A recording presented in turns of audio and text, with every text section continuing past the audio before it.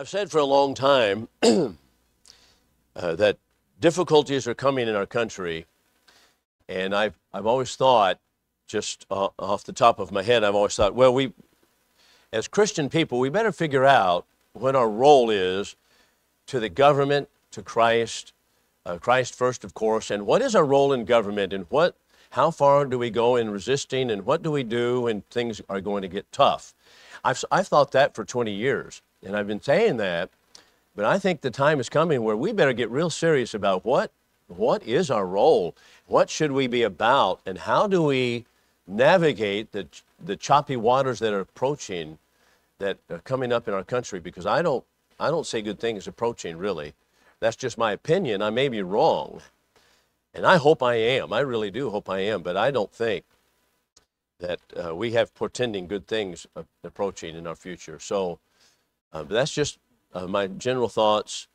And so, but it does call us to mind that we need to be very, very sober and serious about Christianity, what our role is to Christ, to the church, and to the government. What is our role, and how are we to resist if we are to resist? So all of those questions are things that we, of course, this class is not about, but something to think about. So let's talk about, for just a few moments before we go on here. Oh, you know what, I forgot to, I forget my remote control when I get going here. So what I'm thinking about, first of all, is the last line on this particular screen, which is hagiolatry, and that would be the worship of the saints. So connected with that is the glorification of Mary, which we'll talk about in the next class period, and then the class will be finished, as I mentioned. But today I want to talk about this, and we want to talk about the Crusades, and let's kind of think about how these things came about. So there are two areas that we need to think about regarding this when we come to the Crusades. But let's think about hagiolatry. So hagiolatry means, hagios means holy. Olatry, hagios is a saint, and that would be the worship or the intercession of saints. So how did that come about?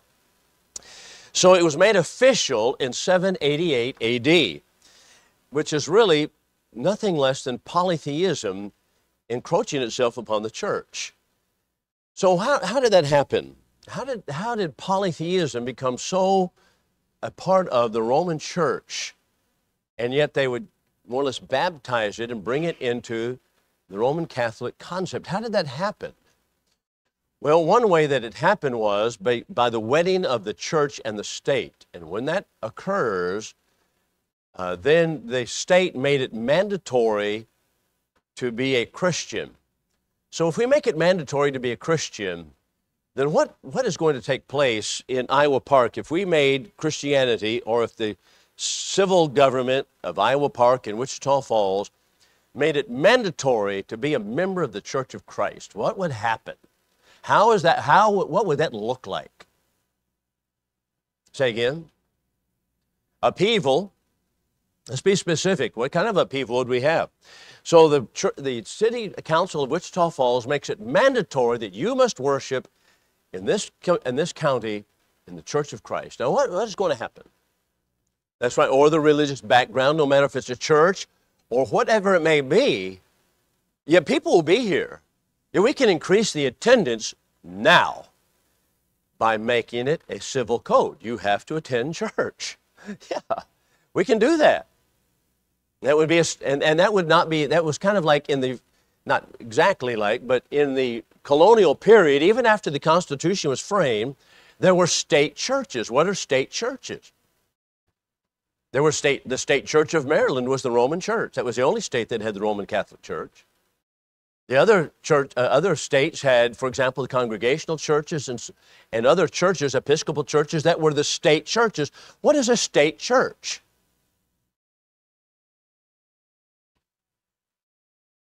Okay, number one, it was governed by the state laws, number one. Something else very, very, very important that is a part of it that really is what we rebelled against. Okay, that's part of it too. That's church leaders, politics, everything lined up something else happened here. Yes, unconstitutional, but why do we make it unconstitutional? Okay, we wanted freedom of religion. That's true. What was going on, though? There's something else that we're missing, a huge, huge, huge link. Your tax money is going to be taken to pay the preacher. Whether you go or not, whether you attend the church or not, you're going to pay the preacher. So everybody in Wichita County is going to be taxed, and they're going to pay the Bill Lockwoods of the churches. Well, what do you think about that? What if you disagree with what Bill Lockwood teaches? Doesn't matter. You're going to pay him anyway. What if you disagree with the Episcopal Church and you say, I don't believe in Episcopal Church doctrine. You're supporting it with your money anyway. Doesn't matter. That's the key, because it was state supported. Well, that still goes on. Yeah. Yeah, that followed it. I mean, you don't have ability to choose a preacher, so there's less freedom. There's less freedom in all these areas. That's true.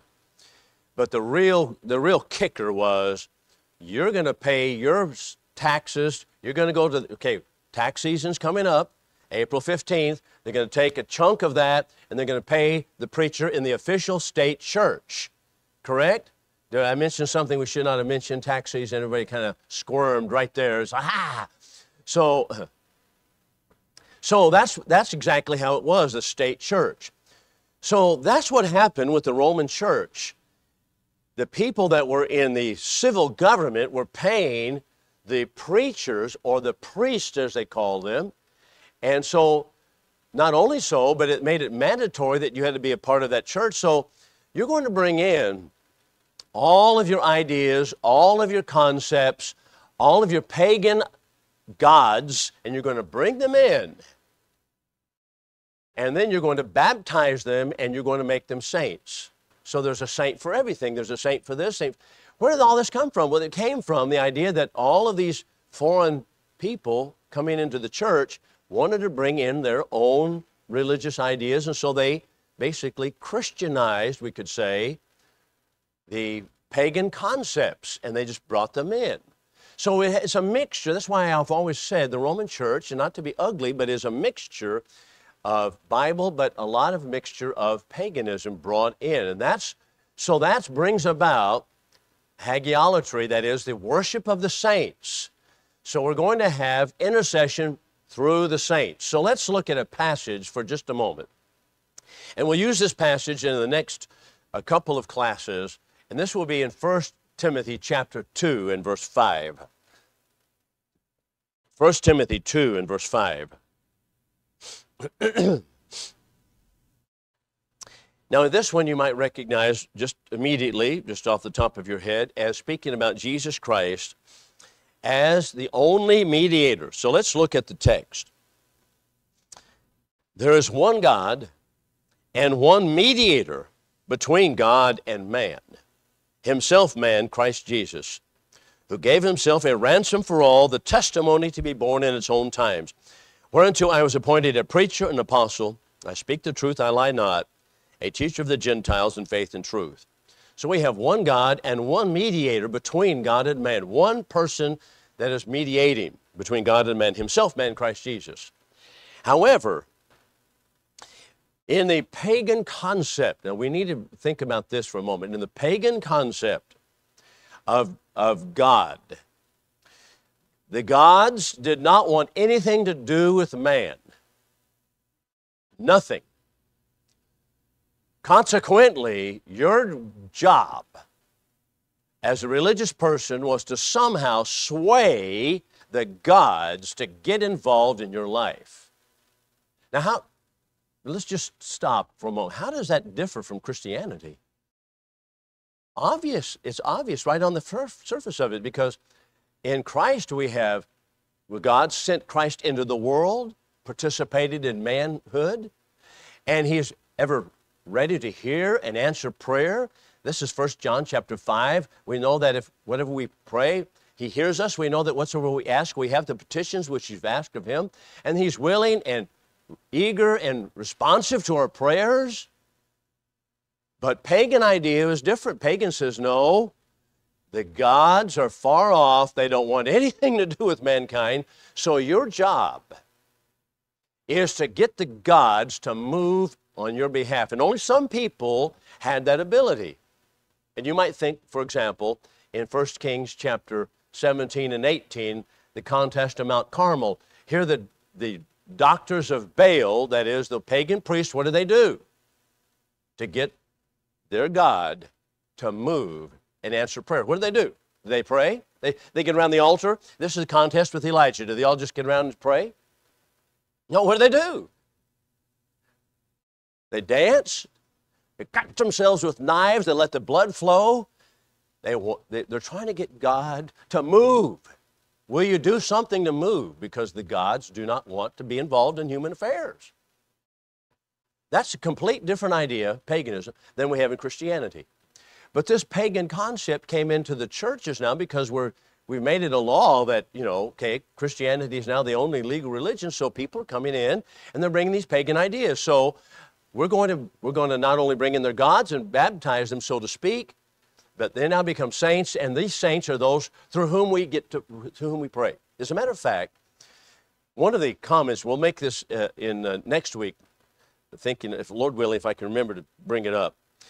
But the very concept that Mary becomes a mediatrix, that a mediator to go to Christ, is born of this idea. And that is that Jesus Christ does not want to hear your prayer.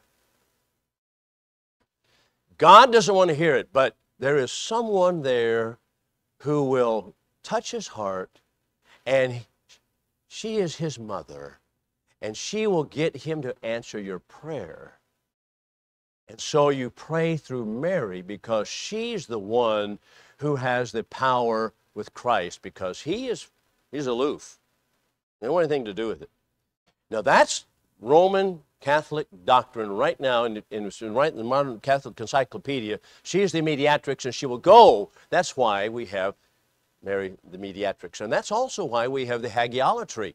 That is, all these saints. You have these different saints that you pray to and you ask to protect yourself. So, for example, Erasmus was in the Reformation period. This would be the 1500s, 16th century. And he noted that fugitive nuns prayed to saints for help in hiding their sins, rather than praying to God for forgiveness. They're praying to the saints, hide their sins. Merchants prayed to the saints to make a rich haul. Gamblers were praying to the saints to have luck. And just it goes on and on. Then we have relics, also a worship. Erasmus made this comment. He said, there was enough wood of the true cross of Christ to make a ship. And he said because the relics became avenues by which they were able to have the big traffic, and so that's what was going on. So all of this, it was just no longer simple faith in Christ. It was no longer reliance upon his blood and that Jesus Christ is the mediator. But all of these other things came in the way. So that's what's happening with hagiolatry and how the worship of the saints got moving. Any questions on that? Yes, sir. Yeah. So, and by the way, I say this, in the modern Catholic encyclopedia, I think I have a comment, right? Matter of fact, it's right here on this page. And I say this because I don't want people to think I'm being ugly about the Roman Church, but they point out this. They make a comment. They say, in the 16th century, the scandalous abuse of indulgences was one of the causes that brought about the Reformation. They recognized, even the modern Catholic encyclopedia says it was a scandalous abuse of what's going on. But that is a part of it, because once you set up a system of indulgences, which is the merits of Christ are treasured up here somewhere, now we're going to pay to get those merits to come out by means of the priest. Well, then it's just anywhere, you can go anywhere you want to go with that, right? Just think about this, for example. I use it, this is an illustration, socialism. Our founding fathers made socialism unconstitutional. You cannot take money from one party and give it to another party. Flat. No, absolutely not. They made that comment over and over and over again. I mean, I remember Samuel Adams said, in our government, this kind of action, taking from one person and giving to another, or one class of people giving to another class, is flatly unconstitutional. But once it got started in the time of Woodrow Wilson, particularly in FDR's period, once you start as a politician, I'm taking from her and giving to him, then I have automatically purchased his vote, haven't I? I've just gained his vote. But now, not only that, the sky's the limit, because it's only my imagination now that stops me from taking from her and giving to this and giving to that and giving to whatever I want to give to. Whatever pleases me, whatever I can think of, the imagination is as far as it will take me. And that's exactly what happened. Once you start on the principle of removing from one and giving to another, it's the same thing here. Once you start the principle of indulgences, that there's the idea that there's a merits treasury in heaven, and that the priest has the power to get those merits and apply them to you as long as you give me money, then the sky's the limit.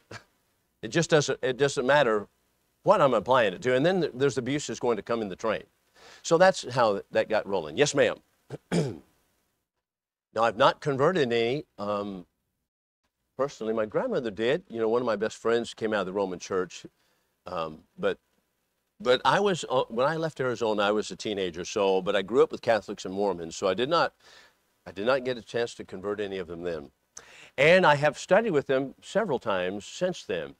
I have had several studies when I was in juvenile detention. There was several Roman Catholics there, but it was kind of a stilted study because we were at work, and they would, so that was a little bit difficult. That's correct. That's right. So it doesn't matter. It doesn't matter where we. Okay. So here's the argument. So I have had a chance to debate in a public forum in California with the Roman Catholic. Matter of fact, they have a professional Roman Catholic debating society. And yeah, they do. They have several of them, and one of them is called Catholic Answers.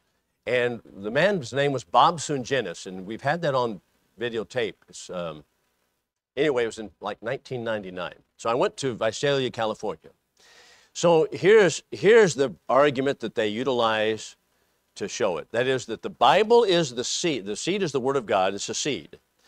But the tree grows through the years. And so you don't have all that you need in the seed, because so you look at the oak tree and it doesn't look like the seed. So they use that concept to say that the church was only given seed form in the New Testament, but the growth came later, and so all of these growths, all the branches on it that you see, come out of that seed. It's very easy to show, however, that is a non-starter. For one thing, just take for an example, what is one of the qualifications of a bishop or an elder in the church in 1 Timothy chapter 3? What is one of the qualifications? Physical qualifications. When I mean physical, I don't mean, he must be sober-minded and so forth. But what do I mean by a physical qualification? What's one of those qualifications? What are the physical qualifications for an elder, by the way? One wife, got to be married, has to be married. All right, so think about this. The bishop must be the husband of one wife. The Roman Church says the bishop cannot be married. So I point out, just as an illustration, that the Roman Church law that a bishop cannot be married is not an outgrowth of being a husband of one wife. It's a contradiction. It doesn't grow out of it. That's just one illustration out of hundreds that can be utilized to show that this is not the case. It's not a growth. We have the complete package in the New Testament. So that's just one illustration that, husband of one wife doesn't come out to be, don't be married at all. There's no way that you can say that's the outgrowth of something else. So that's how that's handled usually. That's the growth through the years. So, all right. So at any rate, so that's that idea, the treasury of marriage. So that brings us to the next particular point, and I wanted to get into it today because this is, David asked about it last week, I believe, and we talked about some of the crusades. So let's talk about what happened here and why is it important. First of all, number one, why it's important to notice the Crusades, which in the 12th and 13th centuries. Whenever we discuss with anybody the Bible, becoming a Christian, particularly those in the secular world, they're always or seemingly frequently bringing up that, well, you know what? Christians killed people too. Christians killed people too. And they just go on with that. So if you talk about, for example, when I had debates with Muslims, more than one, and they will say, well, and I talk about, here's what's right in the Quran. So, well, Christians killed people too. So what's the answer to that? The answer is, number one, we're talking about the Roman Catholic Church. And I have as little to do with the Roman Church as I do with Islam. As a matter of fact, the Roman Church persecuted, put to trial, and killed people who wanted to worship God by the simplicity of the New Testament and translate the New Testament into the tongues of other people. They killed them. They burned them at the stake. I said, let's not confuse Roman Catholicism with New Testament Christianity. Now, I know that to say that, it's like, okay, that's a pretty stark statement. But it has to be made because that's the truth of the matter. And I tell you, in our society, we soft soap everything so much that, well, I know that they're Christians and they shouldn't have done that. No. This is the Roman Church really had very little to do with the New Testament. And so I pointed out in the Muslim debate, I said that has not to do with New Testament Christianity. It has to do with the Roman Catholic Church that was wedded to the state and was at an apostasy. The New Testament talks about the Roman Church, 1 Timothy 4, as well as in 2 Thessalonians 2, as an apostate movement. It's an apostasy. That's not New Testament Christianity. But I see this all the time. You might see it on Facebook. You might see it. I talk to people, for example, that are college educated. They say, well, Christians kill people. And you hear that right now in the debate. On television, they're talking about Christians kill people because it is politically correct to refer to Roman Catholicism as Christian. So that's what we need to keep, I think, in my mind at least, clear and separated. All right, comments on that? I say that because it's important. If we can't find our bearing here, then we are going to have a hard time. So let's see what happened here. So the Crusades started in 1094. That'd be almost the 12th century here. And so once the doctrine of penance, a treasury of merits are up here that we can draw from and apply to you. And only the priest can do that. Take from those treasury, apply to you. Once that's in place, as I said, well, the sky's the limit because now we're going to apply it in different areas. So in order to recruit an army in France, Urban II, who was the Pope in Rome, and they had aligned with French diplomats, they promised meritorious action for those who would come into the army and go down to Palestine and redeem Palestine from the Muslim control. So what happened? Well, earlier, about a century before, Muslims had conquered Palestine. Actually, many years before, and then they had different Turks and then Muslims from the east, and Turks were from the Muslims from the west, and they fought over it, but they took Palestine and they had it. So behind that even, let's go back even all the way to the time of Constantine. Constantine's mother was Helena, and Helena, remember, was a Christian, and she wanted to go to Palestine, and she wanted to identify the sites where certain things occurred in Bible times. And so she went over there and she did that. Then she had things built there and so forth. And so this was something that Christians wanted to do. They wanted to go to Palestine and identify the places. So now moving ahead, just jumping ahead about 5 centuries, once the Roman Church is now firmly established, first pope is crowned 606 AD, and all this is going on now, and penance is now the treasury of merits, that they're going to be able to grab those merits and apply them to people. So now what do we do? So now behind that also, there's a political movement, because the Roman Empire, remember, had divided between the East, which was seated at Constantinople, and the West, seated at Rome. And Alexius was the Holy Roman Emperor in Constantinople.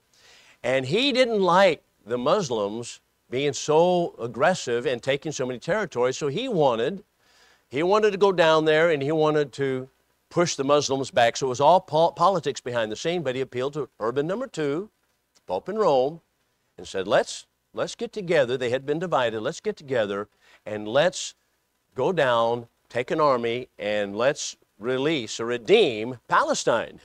Get rid of the Muslims out of there.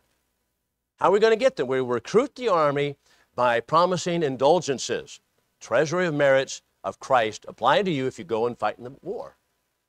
All right, what about that recruiting technique? That's not how we sign up today, is it? Treasury of merits, merits for your morals. And so that's how they did it. So the first army launched off in 1094. This was the first, and they call it the Crusade. So they had, I don't remember exactly, I have a number of how many soldiers they had. But the direct cause was the appeal of the Pope to the people to rescue the Holy Lands from the Turks. We've got to get rid of those Turks and drive them out. So the Pope organized it, Alexius helped it, and the three motives are these. Number one, to rescue the Holy Land and make it available to European Catholic pilgrims. Because pilgrimage is also a way that you can gain merit. By the way, how would you get people to come to Wichita Falls, for example? How do we get people to come here and spend money? How do we get them, just broadly speaking, huh? Okay, we have a festival. We'll have put up a great big hotel downtown. We'll have a convention center. And why do we do all of that? Come here, spend money. That's right. Now, if the Air Force Base left, we would be like Electra tomorrow. But that's what this. But right now, the Air Force Base here keeps things thriving. But we want more, so we put for commerce. We bring people here.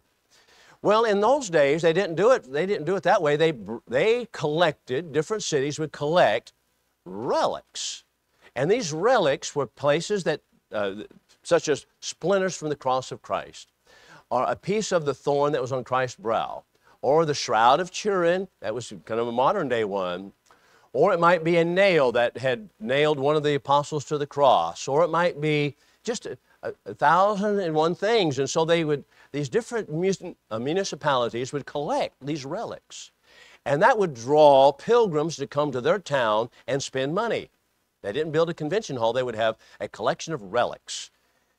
Well, people wanted to go down to Palestine. It was not necessarily to collect relics, but it was an avenue by which they can gain merit, to go to the very place where Christ was. Now, I like doing those kinds of things, but I don't think that there's any merit. If I go stand by the Samaritan well, I think, if I'm not mistaken, the Samaritan well, still there today, where Jesus in John 4 spoke to the Samaritan woman, is the only place that's still there that you can actually say X marks the spot. He was right here. Our Lord was right here.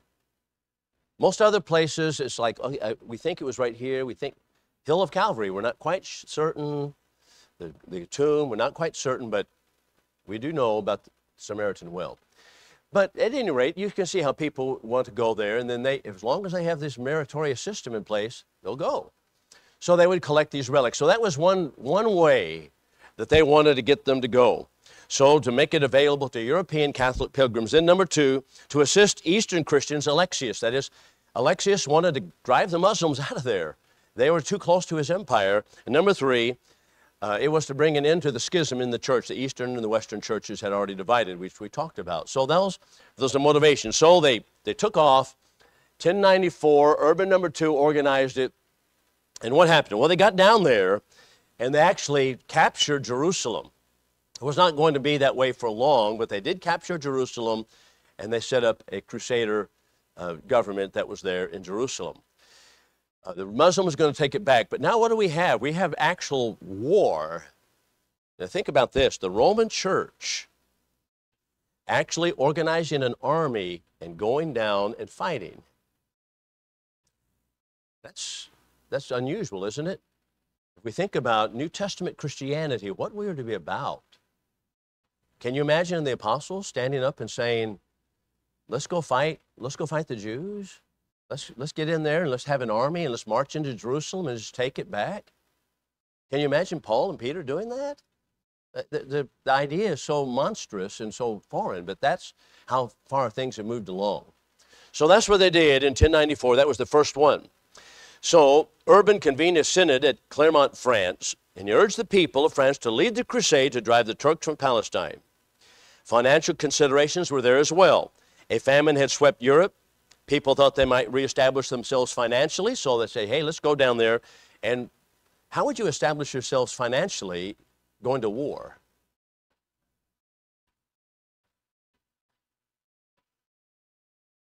Yeah, plunder. It's called plunder. You're going to go plunder. And that's what they were going to do. So that was the first crusade. They got down there, they took Jerusalem, and then didn't stay that way. So we have the second through the fifth crusades also taking place. So that first crusade, first of all, they came down to the city of Nicaea, and they took it. They went down to Antioch, took it, and it's kind of interesting. When they got to Antioch, they were really being defeated by the Turks, by the Muslims. This is before they got to Jerusalem. And the word spread through the army that they had found a piece of the cross of Christ. And so everybody was excited. This is why they had come. This is the reason they came. And it re-energized the army, and they were able to, they resurged, they won the battle, and because we're finding pieces of the cross of Christ. And so that's how they were motivating themselves as they went on. But when they got to Jerusalem, only 1/4 of the soldiers remained to reach Jerusalem. And Godfrey of Bouillon had been the moral leader of the crusade. He set his brother Baldwin as the king over Jerusalem. And at that point, they established 2 orders of knights. And they were, number 1, the Hospitaliers and the Templars.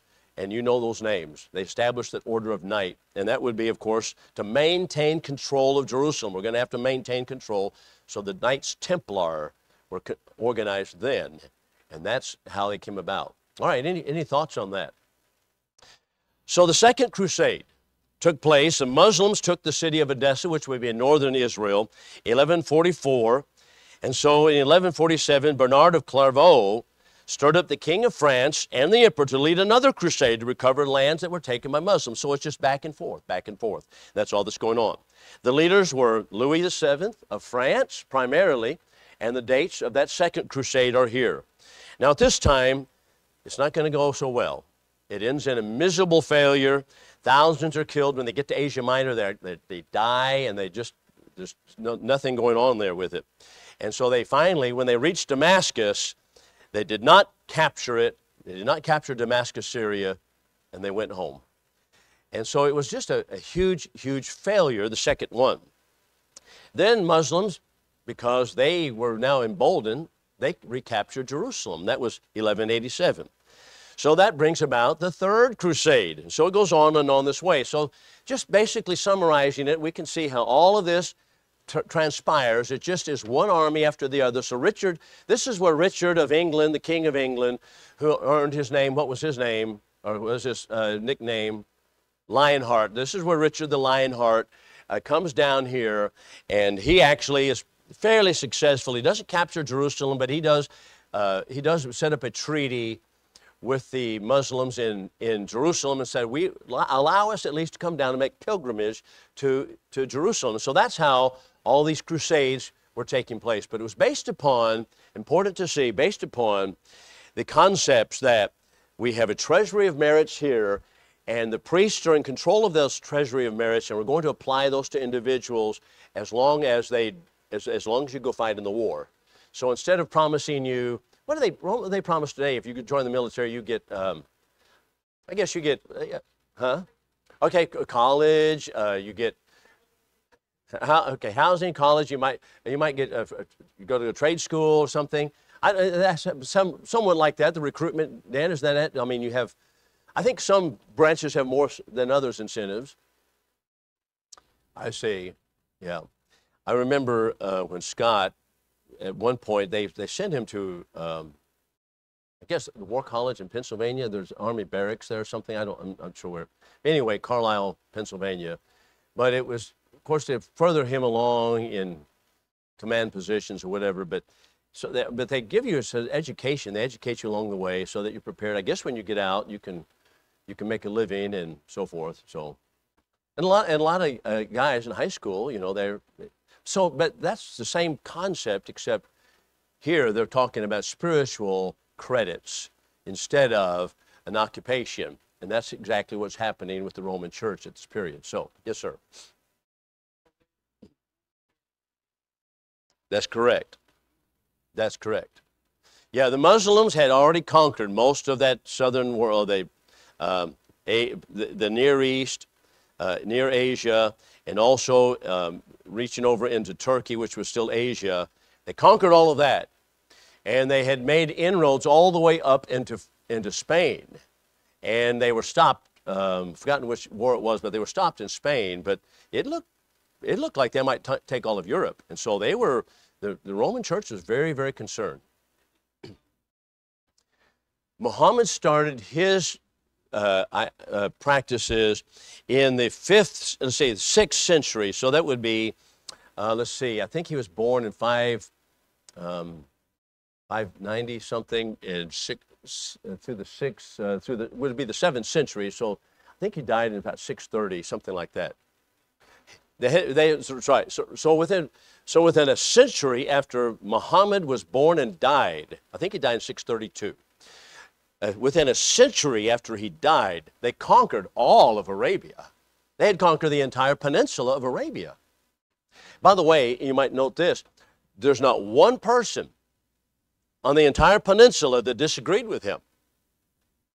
That tells you a lot about what was going on.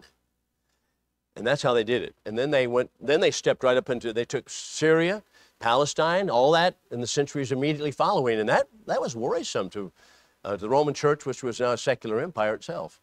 Yep. Any other questions on it? Yes, ma'am. Well, the spiritual benefit would be that they would apply the merits of Christ to you. They'll give you, so I have the Pope, I'm going to give you merits. Indulgences, I'm going to give you the merits of Christ if you do thus and so. And so if you're going to go to war, I'm going to dispense the merits of Christ to you. You don't have access to them except through me. That's right, and that's how it is. The Pope is right. The Pope is the one. He is the vicar of Christ, as they say, and so he stands for. He's the apostle of Christ on the earth. So he dispenses what he dispenses, and you're not going to get it otherwise. So and through the priesthood system, he also does it through the priesthood system, the tentacles of the priesthood. So, but you're not going to do it outside of the established system of the priesthood. And this is all why people rebelled against it in the Reformation period.